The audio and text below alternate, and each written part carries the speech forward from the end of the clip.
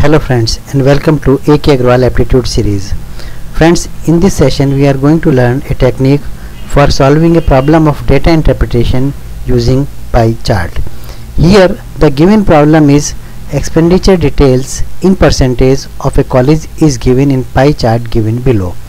The total expenditure of the company of the college, if we see, on infrastructure college is investing 20%, on salary college is investing 30%, on labs college is investing 25%, on R&D college is investing 15%, on advertisement 6% and others 4%. This is the distribution of expenditure of a college in percentage.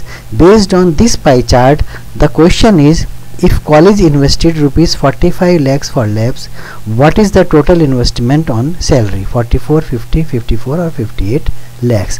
45 lakhs is the investment for labs. Here if you see, for labs 25% investment is there, but he is saying 45 lakhs are invested on labs.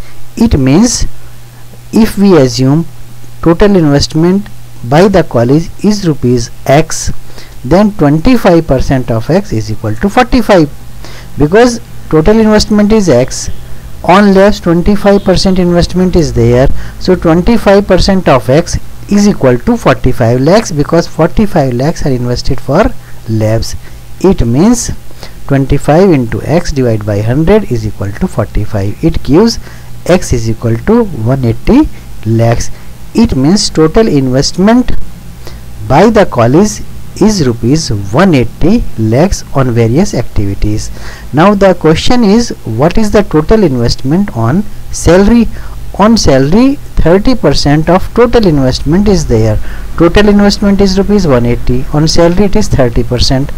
So investment on salary is 30% of X is equal to 30 into 180 divided by 100 is equal to 54 lakhs.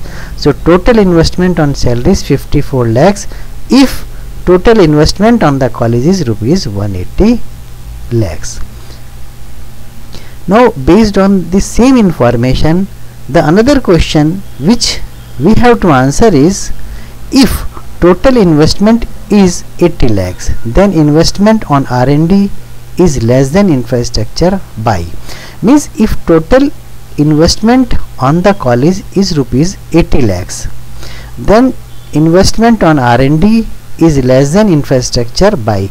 Means difference between the infrastructure and R&D expenditure is how much?